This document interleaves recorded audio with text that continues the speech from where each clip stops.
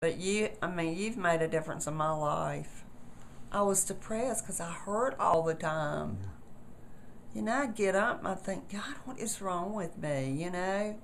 And I probably was depressed because I didn't feel good. Exactly. If you don't feel good, you're depressed. That's exactly right. And I mean, you can talk yourself into anything. Absolutely. Absolutely. You know? So that makes a big difference. But you want people to feel better too. Yeah. That's why you went to school. That's exactly right. You went to school to help people feel better, and I think that's great. You've played a big part in a lot of people's lives. Well, thank you. You have. Thank you. And that's very, very important. Very important. But you've made a difference in mine. Well, good. Tell us how you found out about us. My daddy. Okay. He's 92. Everything he had hurt. My feet hurt, my back hurts, my shoulder hurts.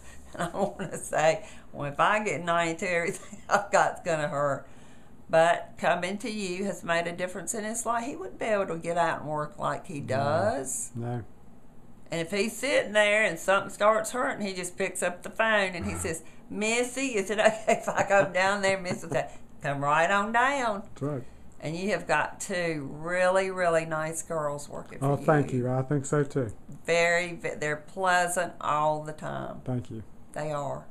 And you're pleasant too. Well, I appreciate that. Of course, I had never lived with you, but no, you're very, very pleasant. Thank you. And that's important when you're working with the public. Well, especially when you're in pain. You want somebody that's going to take care of you. But I just feel like a different person now. Well, tell us a little bit about your problem, what you came for. Okay, the main reason I came was that my back was hurting and it was running down my leg, and I couldn't figure out what it was or if I had lifted something. And then you explained to me, drew the diagram about the sciatic nerve, and you explained to me that it was out of kind of like location. Right. And that you could get it back in for me. That's right. So I decided to start coming on a regular basis, and you have succeeded in doing what you told me you were going to do. That's great. And what things can you do now that you couldn't do before?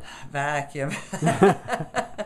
But you can sleep now, I can right? sleep, yeah. Yeah. And it really makes, I did not know what a difference it would make in my life. That's great. I really didn't. It's great. kind of like when you weigh 400 pounds and you get down to 200. Absolutely.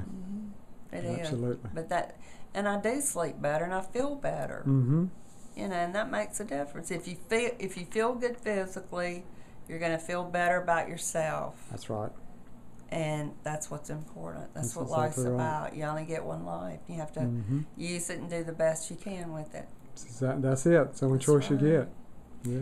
And so you have really made a difference. And I'm sure, and when you've been in down here for 30 years. 33 years.